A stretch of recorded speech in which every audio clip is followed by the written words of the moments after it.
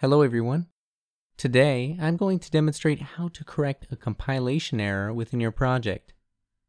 To begin, I have a basic project on display that contains some errors. I know that this project has at least one error because if I try to compile, simulate, or download this application to my HMI, the project will attempt to compile, but ultimately fail. So how do we fix this?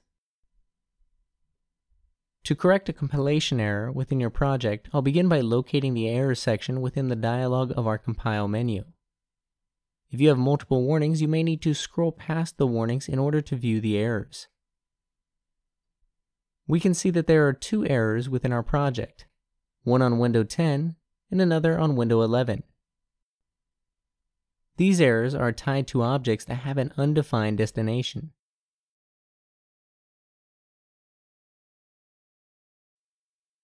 To view and correct each object, we can double-click on the error within our compile menu. This will open the window and the object that corresponds to this error. I'll correct each error within our list by referring to the error's description.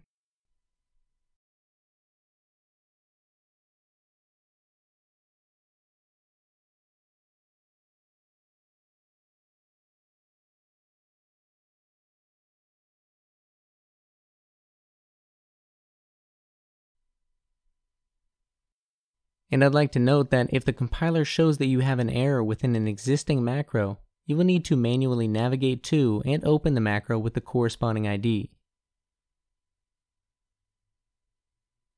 When finished, we'll click the compile button once more, and our project should compile without issue.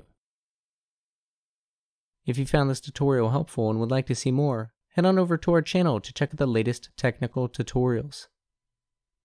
Feel free to check out our website as well for free demo projects, user manuals, and more.